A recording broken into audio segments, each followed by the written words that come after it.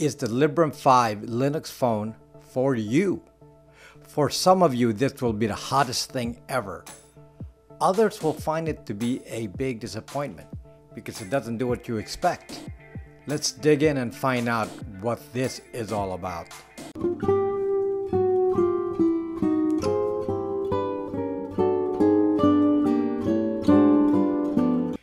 As of the time of this video, the Librem 5 from Purism is on pre-order only. We are told it's shipping possibly around September 2019. Currently it's on pre-order for $6.99. I ordered it when it was only $6.49. In any case, it's not some cheap phone, though it's definitely cheaper than a new iPhone or Samsung Android. Many of you who are privacy oriented are excited to finally have a phone that enables your privacy rather than take it away. At least that's the promise. And for the ones who are distracted sheep, let me remind you again that there are built-in trackers on iOS and Android that you cannot turn off. Those devices are spy bricks. Carrying them around is like allowing Apple and Google to have you watched 24/7 by a private investigator. Clearly, that is what excites the people about the Librem 5. No trackers, hardware switches for sensors so you know for sure that you're not being tracked, separation of the cellular baseband from your device RAM so some black box software isn't potentially reading your data on the phone without your knowledge, replaceable batteries, 2 terabytes micro SD support, and 3.5mm phone jacks, USB-C. Cool features, though this is not perfect. As long as you have a cell connection, of course the carrier can track you, which can also translate to 3-letter agencies tracking you. But at least Apple and Google won't be tracking you, as well as other third-party internet platforms. I just want to make this clear in case you think this will solve all privacy and security issues. There's some interesting workarounds though. You can stop the carrier from tracking you if you turn off the cell baseband with the hardware switch. And you can use some other way to communicate, like with Wi-Fi using voice over IP. I also see a reference to some voice over IP encryption, though I presume both parties have to use the same app. I'm liking that, because 3-letter agencies use voice fingerprinting to track us. These basic features aside, I understand that people today have an expectation of what a phone should do, and some will find a Linux phone tremendously different. I expect the touch interface to be as expected on a modern phone. I've seen some demos and it will likely do the job. I've seen examples showing the responsiveness of the device on a development kit. In some cases, the kits show there's still work to do and there's some sluggishness. I presume and expect that most of that will be resolved by release time. But where many of you will fail to appreciate this device is when it comes to apps. When this phone gets released, there will be a lack of common app. Basically, the Librem 5 is a PC, a Linux PC, with a touch interface and sized for mobile. This means that any website that currently handles auto-sizing for mobile should work fine. This is not the same as an iOS native app like Snapchat or Facebook native app. Native apps, or apps that are made for a particular device, can take advantage of specific features of particular iOS or Android capabilities like emoticons, face recognition, or multi-touch. A web interface has limited access to these specialized features. This means that non-native apps will not be as snappy as a native app. A website gets all its contents from the internet. There are no local files, so there's a perception of a faster interface with native apps. There will be few native apps for the Librem 5 at the time of release. Native apps will actually be Linux apps. Regular Linux apps that have been modified for a touch interface. So this will depress the common consumer, especially the young people. Let me just tell you things you will miss from your current phone. There will be no Waze and turn-by-turn navigation. I see some sort of map app on their sample though. There will be no Snapchat. Poor people.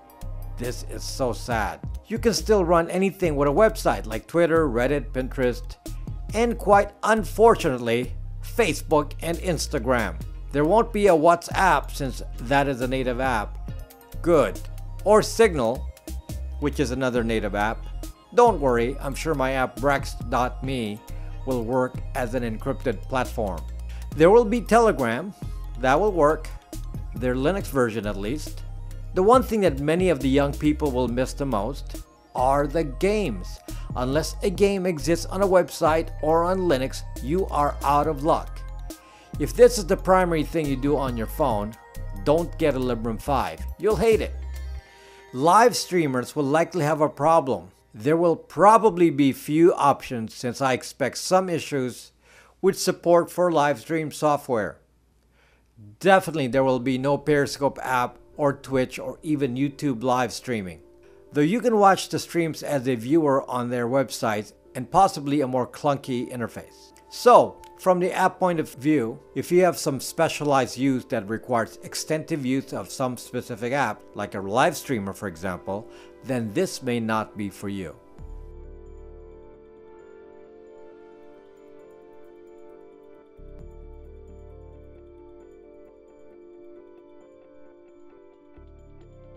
Now, for programmers like me, this phone is actually quite special. Believe it or not, it is just a PC. With the on-screen keyboard, or even an external keyboard and HDMI monitor, it's actually a portable Linux computer. You should be able to run command line stuff on this even. There's no need for an app store here. The device has built-in programming languages that you can use on Linux, like C and Python or PHP. This means it would be simple to write programs to automate tasks and do things that I cannot do on an iPhone that I would be able to do on a Linux computer. Like thousands and thousands of other people, someone may have already written some apps for Linux that just need a touch interface. And some of these are even open source. What I expect will happen is that the first bunch of people that will be on the Librem 5 will be the techies and those with good knowledge of Linux. Then a year from now, a new ecosystem will develop that can actually cause some competition to iOS and Android. This will take a while. I expect that when the Librem 5 comes out, there will be many complaints from people expecting iOS and Android usability. I already know it's not going to be an iOS device, and I already have iOS devices. So I still have the capability to do other things on those devices. But I will likely carry this around out of the house and leave my iPhones at home. But my imagination is starting to grow.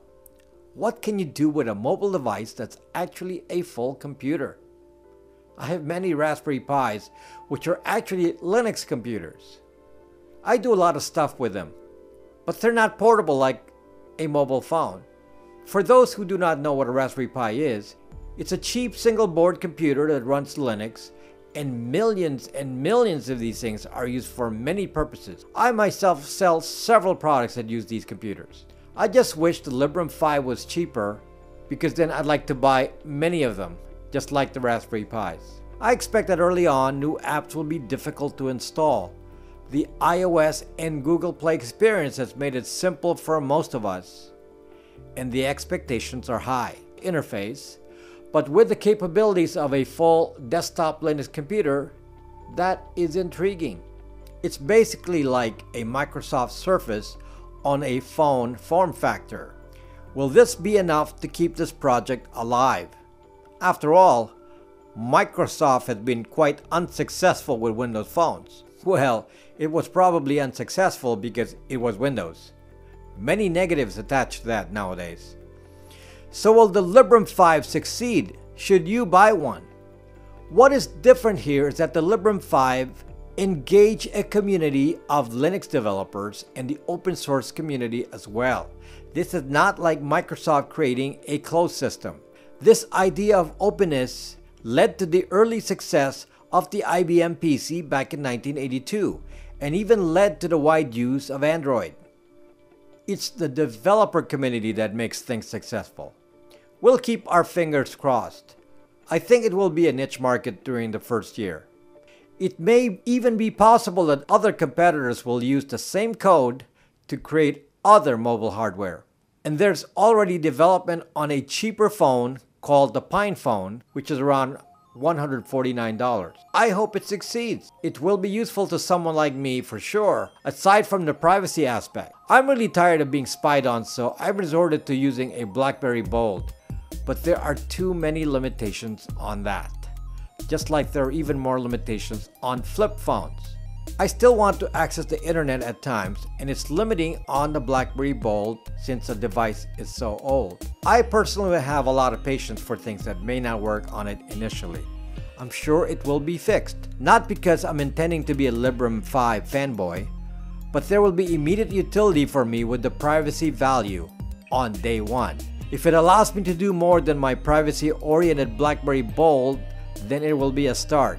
If you have some money to spare, I encourage you to buy one of these and we can all experiment together. But you have to have an experimenter's mindset so you're not disappointed. Keep your Android and iOS phones in the meantime. I'm not excited enough to think about buying a new iOS or Android phone. I have an iPhone 10 and a Google Pixel. This new thing is cooler. Hope you find my content interesting. Please subscribe so you'll learn more about privacy and new things in the horizon to help us protect it.